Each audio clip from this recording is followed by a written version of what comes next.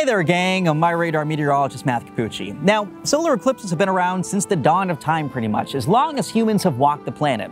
We've been around for about 6 million years, and you can imagine, long before we understood science and what made an eclipse, there are a lot of folks who didn't quite get it. So eclipses played a role in history, culture, and even mythology.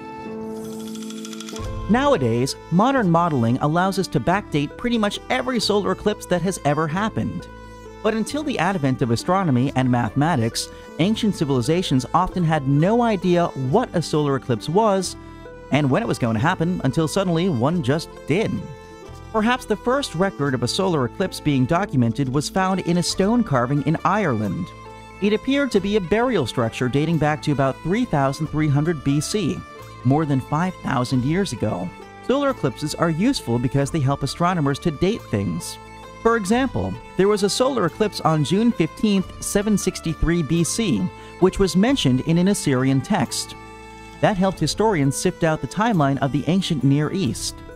Around 1200 BC, astronomers in Anyang, China recorded solar eclipses on so-called, quote, oracle bones, aka oxen shoulder blades and tortoise shells. NASA scientists actually used these eclipse readings to match them with historical eclipses. In order for these certain eclipses to have been seen in Anyang, Earth's rotation would have had to have slowed over the past 3,200 years. By how much? About 47 thousandths of a second per day in the past 3 millennia. Prior to that, some 4,000 years ago, the Chinese king Zhongkang supposedly beheaded 2 astronomers who failed to accurately predict an eclipse. Obviously, there's a lot of lore surrounding eclipses, which were sometimes considered warnings or omens from the gods.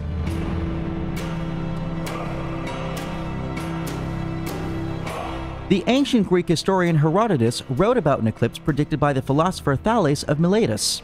It happened during a battle between the Medes and the Lydians.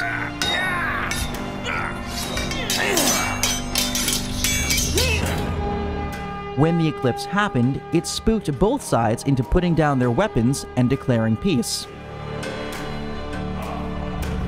More recently, on January 22, 1879, 1,700 British soldiers and more than 1,000 Zulu soldiers were killed during the Zulu War in South Africa. But at 2:29 p.m. on the day of the war, there was a total solar eclipse. The Zulus took that as a divine promise of victory. In Chaco Canyon in New Mexico, there's a petroglyph, or a Pueblo rock carving, that's believed to be of an eclipse that happened there on July 11, 1097. You can see protruding eruptions and loops, which may be coronal mass ejections, or bursts of solar material and magnetism shooting into space from the sun. If you like this video and want to see more like it, click on the like button. It really helps us out a lot. And of course, if you are not subscribed to the channel, subscribe. It's totally free. And click on that notification bell, that way you always know whenever we drop a new video or whenever we go live. Nowadays, we can anticipate eclipses tens of thousands of years in advance. After this one, the next total solar eclipse is in Greenland, Iceland, Portugal, and Spain in 2026. I'll of course be there. But some bad news. In the very, very, very distant future, solar eclipses may be no more. That's because the moon is moving away from the Earth at a rate of 3.8 centimeters per year. So, not that much. But in about 1 billion years, the moon will be too far away to block the sun. That means no more total solar eclipses.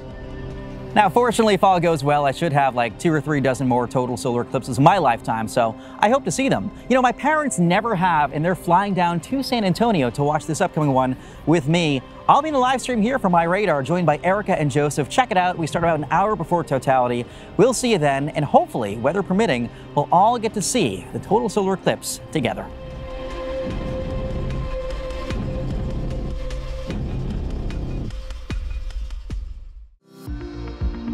Follow MyRadar on social media: Facebook, Twitter, Instagram, and YouTube. Download MyRadar on iOS, Android, Amazon Alexa, Xbox, and Windows.